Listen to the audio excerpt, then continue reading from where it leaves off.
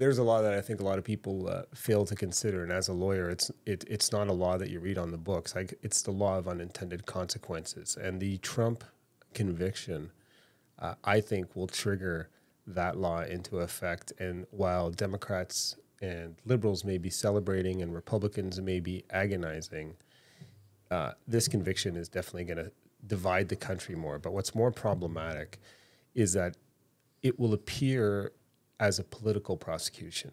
And this prosecution wasn't done at the federal level. It should have been, if they had all the information to prosecute this case the second Trump was out of office. The allegations happened 8 years ago.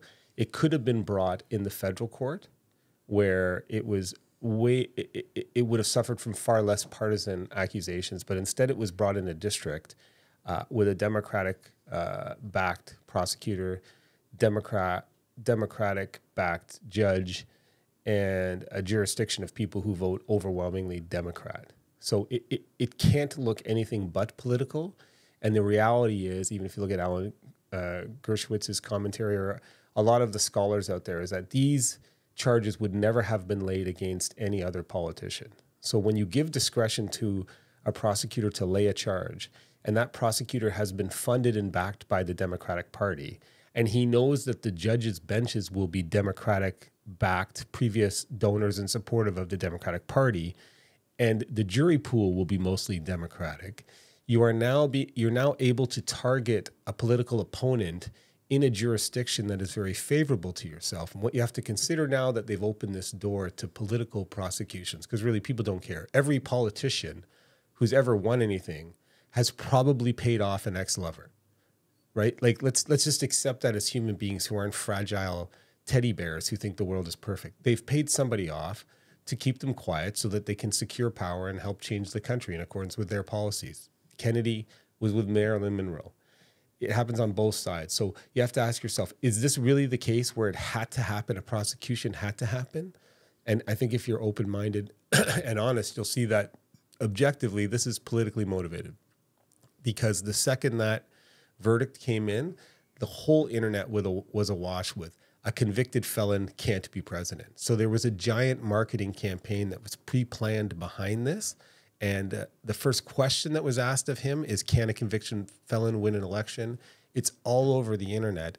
It may be effective branding and messaging, but it's going to be seen as political.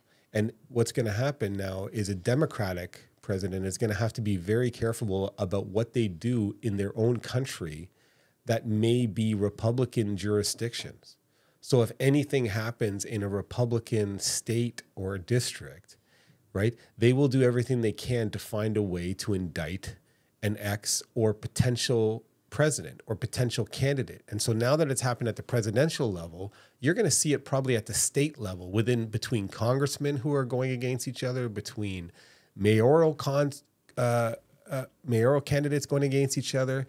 So while the liberals dance and think, I saw a prosecutor in our jurisdiction yesterday smiling with glee at the news that he was convicted. And it just shows like the lack of forethought.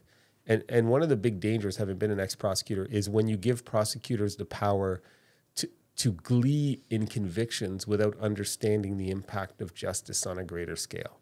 When they're just winning and smiling because they like to win, because they're just so into their team.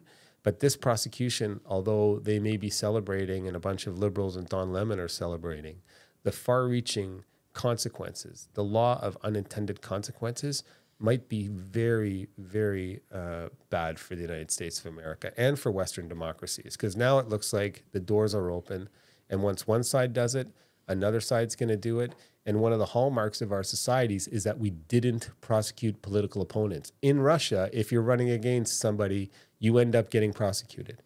And how far away are we from that? Like, moving to totalitarian societies doesn't happen in one big step. It's a bunch of tiny steps. And this one just looks like the justice system in the U.S. has now been co-opted for political purposes, and you're going to see all candidates trying to get each other charged and get in front of the right juries, and it's going to immobilize the empire, which needs to be focused on being effective and protecting everything it's done that's great. And I think the people who are celebrating, it's going to be short-lived, and it's going to be a wild ride. We got to watch what's going to happen next. That was a great video.